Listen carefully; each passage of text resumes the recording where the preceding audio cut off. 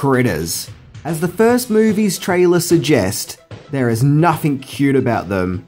These sinister, creepy, and carnivorous little furballs from outer space are hell-bent on causing as much chaos as possible.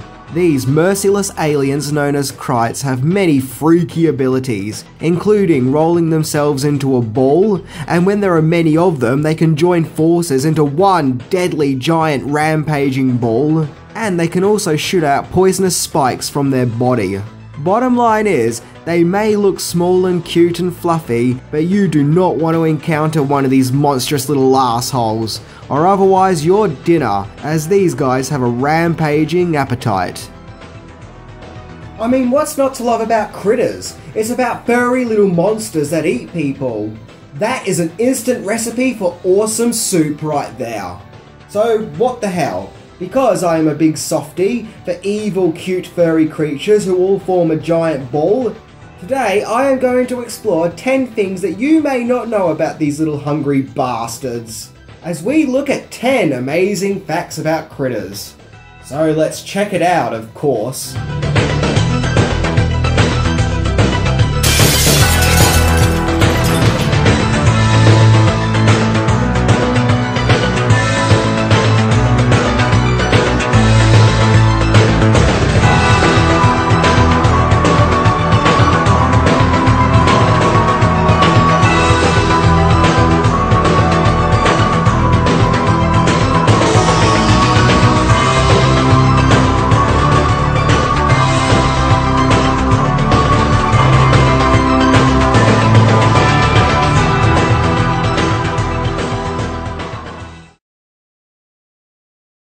Number 10. Critters follows the Gremlins trend.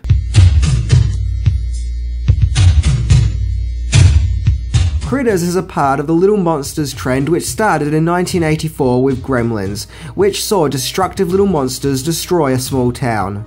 The movie helped create the PG-13 rating, and was a massive success, and started off a new trend in movies where we would see mischievous monsters run amok and cause as much destruction as possible. The first Critters came out in 1986, 2 years after the release of Gremlins, and thanks to Gremlins had a PG-13 rating. And other movies which followed this trend include Ghoulies, Munchies, Hobgoblin, Troll, Killer Clowns from Outer Space, and The Puppet Master, to name but a few. However, scriptwriter and director Stephen Herrick claims that Critters isn't a Gremlins ripoff, and that the movie's script was written along with the movie going into production before Gremlins was even released. However, he does admit there were some rewrites made after the release of Gremlins, so who knows. I mean, the more the merrier, really. There can never be too many movies about evil, vicious little monsters as far as I'm concerned. Number 9. The voice behind the Critters.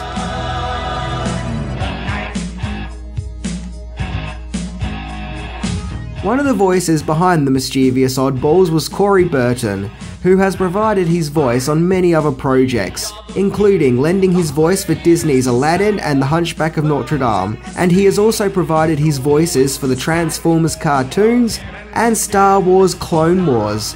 And if that wasn't impressive enough, he even voiced the villain Brainiac in several episodes of the animated Justice League series. So in other words, this is a voice of many talents.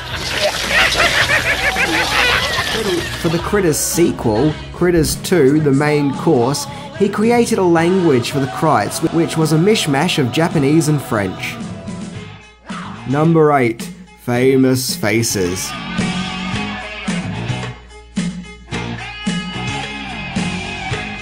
The 4 Critters movies have seen several famous actors come face to face with the hungry little monsters, some being well-established actors, and some would go on to become bigger actors later on. Dee Wallace starred in the first movie. Fans of cinema would recognise her as the mum from E.T. the Extraterrestrial. The first Critters movie also featured a young and fully haired Billy Zane, along with his cringy 80s rat tail.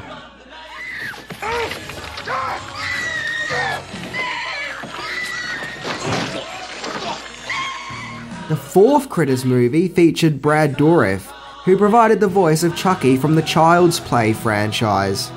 Ah, it's so nice to see some crossing of horror movie franchises there. But the real cherry on top of the hairy cake is Critters 3 featured a very young Leonardo DiCaprio. You're not a crybaby too, are you, sport? Huh? And I don't think he's going to be asking to draw these little hungry monsters like one of his French girls. However, it's really weird seeing a young Leo in an obscure cheesy horror movie sequel. Hang on, Billy Zane and Leonardo DiCaprio. Is there a rule that says before you get on board the Titanic, you must come face to face with the critters or something? Number 7. The critters really don't like E.T.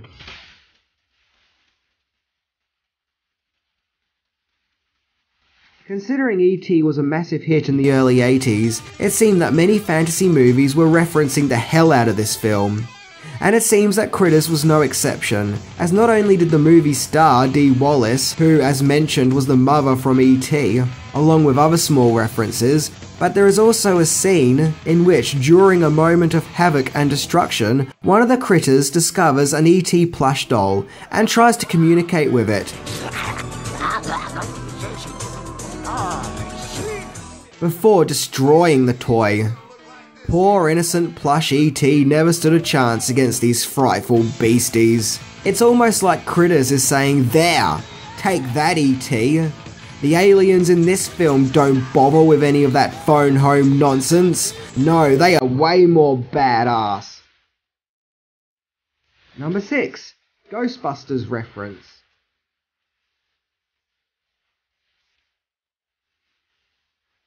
Oh yeah, not only in the original Critters do we see an E.T. reference, but also a Ghostbusters one, as we see two of these intergalactic bounty hunters searching the town. And they are pretty radical.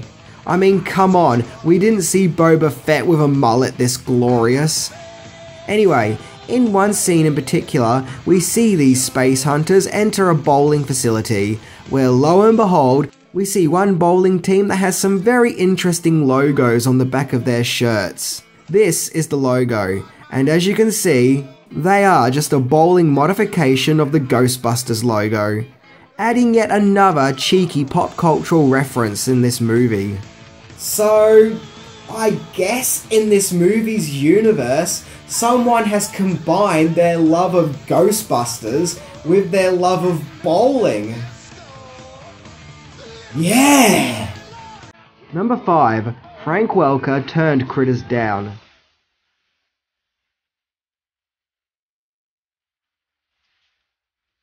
Frank Welker is a legendary voice actor who has had a huge career providing voices for animated series such as Scooby-Doo, The Real Ghostbusters, Transformers, Inspector Gadget, The Simpsons, and Futurama, to name but just a few of his efforts. And of course he provided creature voices for Gremlins. And it's probably for this reason that Mick Garris, the director of the second Critters movie, wanted to have Welker on board to voice some of the troublesome hungry aliens. But Welker turned down the offer. Which, I don't know, I'm kind of happy about this, because it just wouldn't have been right seeing critters running around and talking like gremlins. Yeah, that's just not right. Number 4. Critters and their limited PG-13 killings.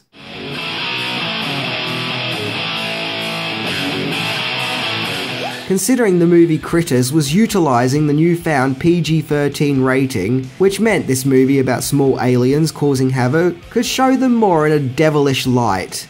However, there were still certain boundaries and limits that couldn't be crossed.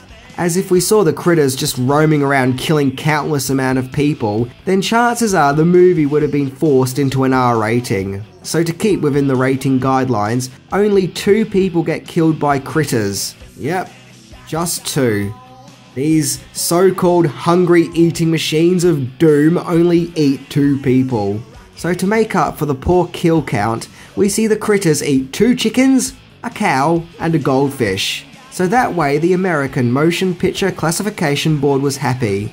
But Peter probably wasn't. In fact, all 4 Critters movies were rated PG-13, which always meant that there was going to be a level of gruesome safety with this franchise. Number 3. The first movie's budget.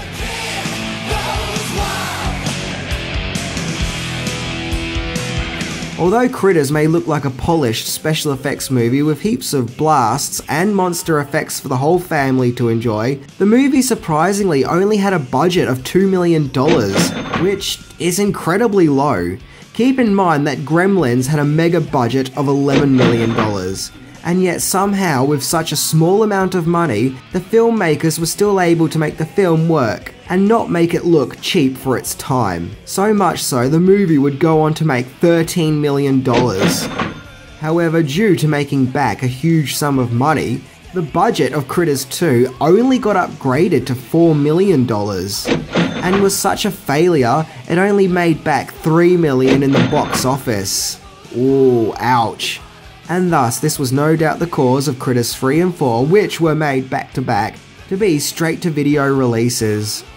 Oh well, I guess you win some and you lose some. Number 2. There was going to be a web series, but where is it?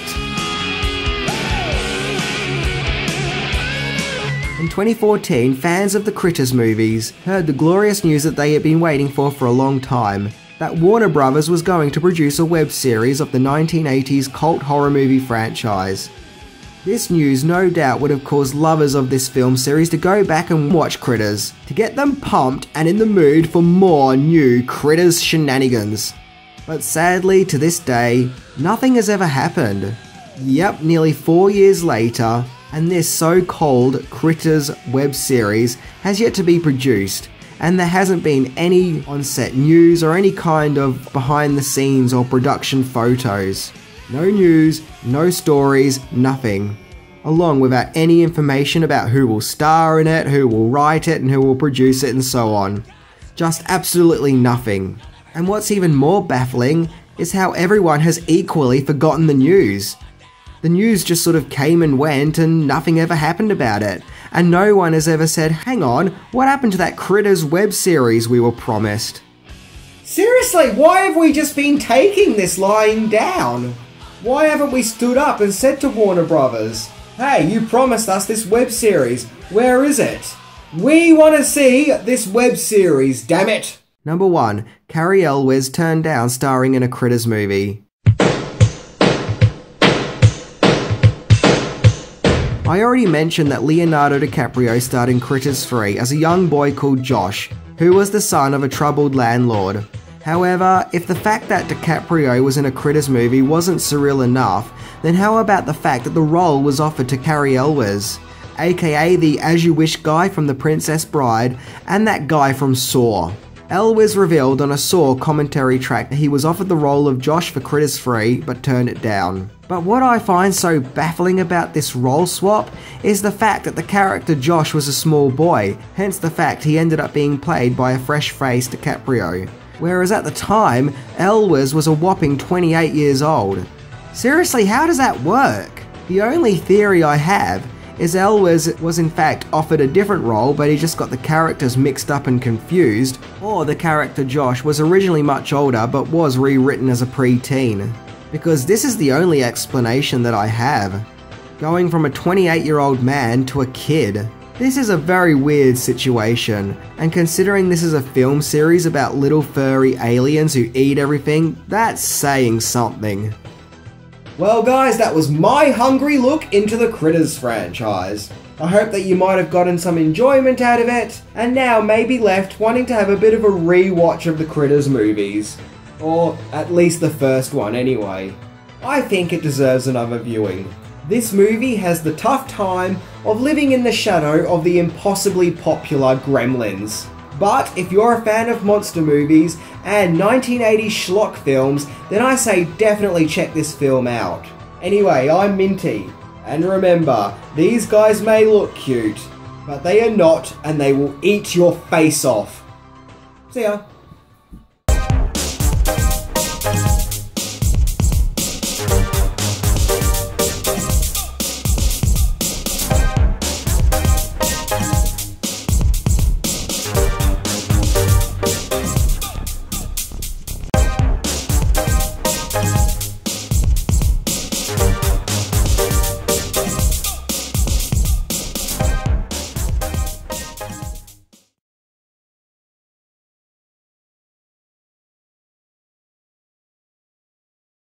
But they are not, and they will eat your face off. See ya. Hvis jeg ikke forstår, hvorfor skal jeg give dem cookie with this key?